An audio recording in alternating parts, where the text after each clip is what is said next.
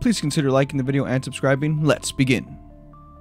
Deadpool, one of the most unique and powerful characters in Marvel, who is very unpredictable and usually a very funny character to either watch on screen or read in comics. But there are many different versions of Deadpool. Today we'll look at one of the most darkest iterations of the character, Dreadpool, a version of Deadpool that goes off the rails and decides to kill his Marvel Universe. What if a character like that was unleashed in a universe full of other powerful fighters, like the Smash Brothers universe? Could those characters stop Dreadpool for good, or would Dreadpool kill every single Nintendo character like nothing? Okay, so like I said, in this fight I'm going to be talking about comic Deadpool, because movie Deadpool would get thumped immediately. The power difference and ability gap is crazy. Dreadpool is the specific version I'm going to talk about. If you know who that is, well, I'll quickly explain it to you. He killed his Marvel Universe because of the realization that he is a fictional character. He believes the only way to free everyone from their meaningless existence is to kill them. Well, he ends up successfully killing all heroes and villains. He then decides to turn to the multiverse. Now for this, let's say that he sets his sights for other universes that have nothing to do with Marvel. Let's say he goes to the Smash Ultimate Universe. That's right. For this video, I'm going to be using the Smash Ultimate Universe, including DLC characters. For all these scenarios, Final Smashes are not allowed, but we'll look at one scenario that does involve Ultimates, because it's fun. Also, no items, just the abilities of each fighter. For example, a Fireball by Mario is allowed because it's from his own powers. As for Deadpool, all of his weapons are allowed. Guns, katanas, grenades, knives. Like in other Versus videos, let's first look at Deadpool's powers and abilities before we get into the Smash universe. Deadpool possesses many powers and abilities. Perhaps one of his most famous one is his healing factor.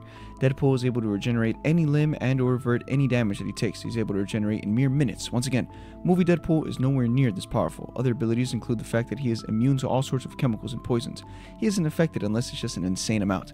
Because of his insane healing factor, he is basically immortal. And the fact that he was cursed by life by T-Ray, who was serving Thanos at the time. The reason for that was because Thanos didn't like the relationship Deadpool and Death had, which, you know why. Of course, he has the classic abilities of all heroes, super strength, agility, but Deadpool is really fast. He's able to dodge a bullet and run at an insane speed of 150 miles per hour, which is fast. Obviously, it isn't light speed, but it's still very impressive. Other skills include being highly skilled in hand-to-hand combat, defeating a clone of Captain America, which is impressive given how skilled he is. He's a master at every type of gun. He takes no time to adjust to them. A very unique power, I guess you call it ability maybe? You can say knowledge, is that Deadpool knows that he isn't a real character. He knows he's a fictional character. Also, the fact that he is unpredictable is something that should count as the ability. The fact that his enemies or the people around him don't know what he's going to do next is something scary. But he isn't all-powerful and untouchable. He does have some weaknesses. Deadpool has two major weaknesses, the first being phobias. Something that Deadpool is absolutely scared of is cows, which is of course random. Reason for this is, well, I'll say it in Wade's words. It scares the poop out of me, but perhaps his biggest fear is being alone forever. His second weakness is also his greatest ability. Yes, his healing factor is amazing, basically godlike, but if it's used over and over, it will slow down over time and be less effective in combat.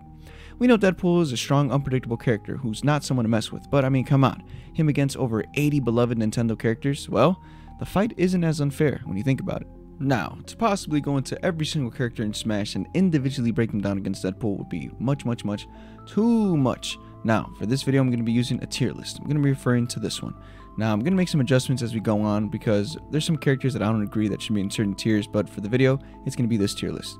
As we look into it, the lowest tier on here is weak. In here, nobody has a chance against Deadpool. Like, come on, it's cute characters that would get stomped on easily. Maybe the only one that has a chance to survive a little longer than the rest is Jigglypuff and Mr. Game & Watch. Jigglypuff is a Pokemon possessing more abilities, but then again, it's just Jigglypuff. Game & Watch, though, has a lot of items and has an instant KO and a 1 in 9 chance. By the time he even gets it and successfully hits it on Deadpool, Deadpool would already knock them out. Now, I'm not going to go over every single character, just the ones that can make the most impact in this fight. Next, we have the Mortal tier. Now, here's where we have more to go through. Once again, with sword fighters, they would give Deadpool some trouble, but ultimately, I think they would fail to match his speed and durability. Remember, if someone like Marth were to get stabbed, he would take damage, but not Deadpool, who would recover very quickly.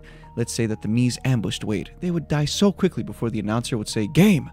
Finally, perhaps the fighter that would be the most challenging is not Little Mac, but Duck Hunt Dog. The reason for this is because he has a little bit of Toon Force on his side, the unlimited bullets, and the ability to spawn shooters for him. Despite this, he is still just a dog who would definitely be put down. Next, we have the powerful tier where most of the characters reside. From here, many characters would possibly give Deadpool a challenge. To name a few, we have Ryu, Mario, Ridley, and even Luigi. First with Ryu. I don't agree with him being here in the first place. I believe he should be a tier above.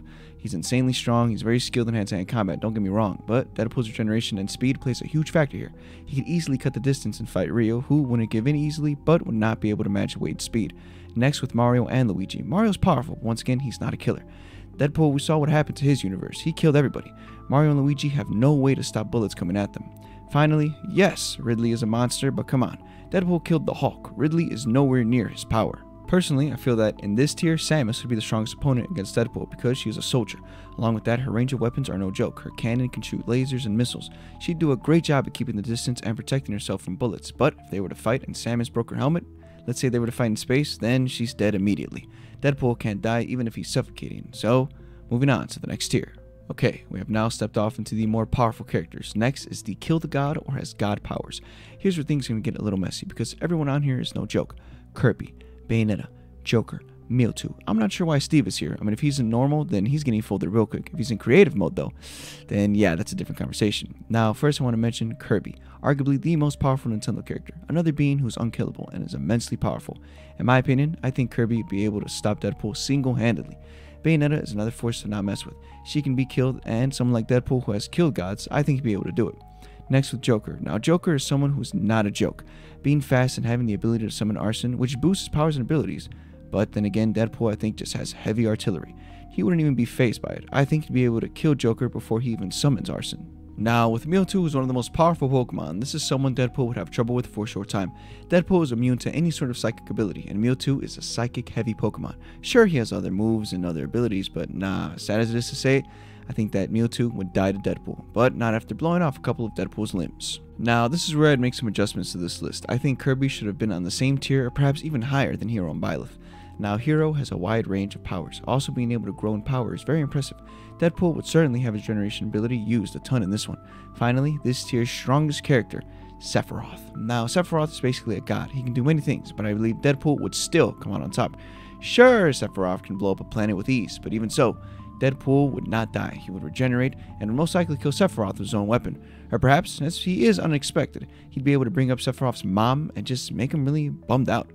Let's take a look at some scenarios. To give more depth about him versus Kirby, I think that it would get to the point where Deadpool wouldn't even know what to do anymore with him, so much so that time would keep passing by, and eventually Deadpool might even break and decide that this fight is pointless. It might even say that Kirby will never die, so much so that he'll decide to take his own life to free himself from this pointless loop.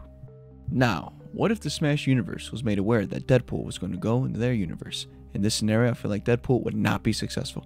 Imagine an ambush team of all 80 characters. It'd be too much for him to handle, especially if they know his weaknesses and his limits.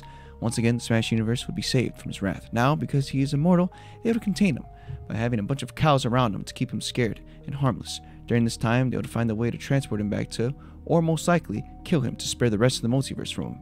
Yes, the scenario is a little darker. We don't see Nintendo characters kind of killing people, but you gotta do what you gotta do to save the multiverse. Let's say that Deadpool chilled for a bit and did his research on every single fighter in Smash. Then I think he definitely would win this one.